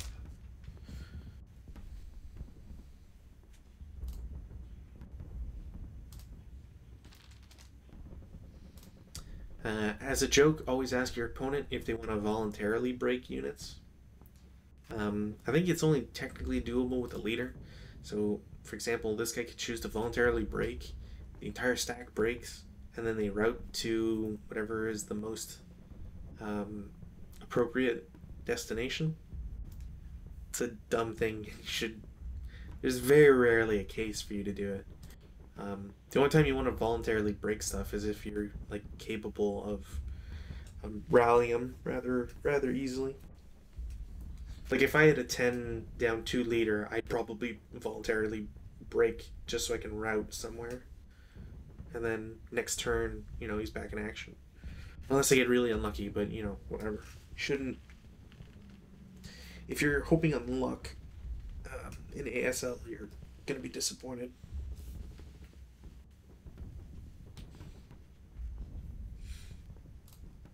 So we advance this guy, okay.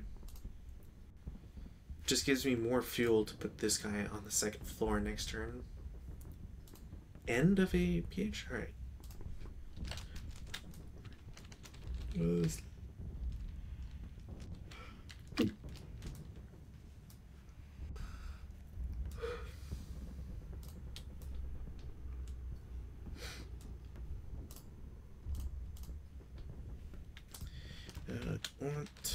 Want to stop here for tonight.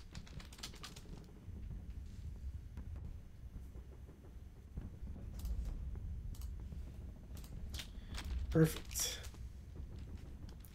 Oh, let's see. Cool. So this has been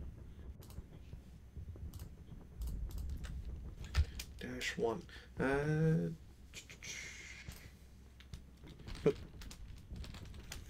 Let's see. Unless you want a backup. Alright, so Mongolian turn to start. Alright, so that's episode 1. Judging by our pace, it's probably going to take us another 2 episodes. Just because we lost a lot of time at the start for setup and some slowdown. But otherwise, yeah, we'll speed up. So yeah, thanks for watching, and see you next time.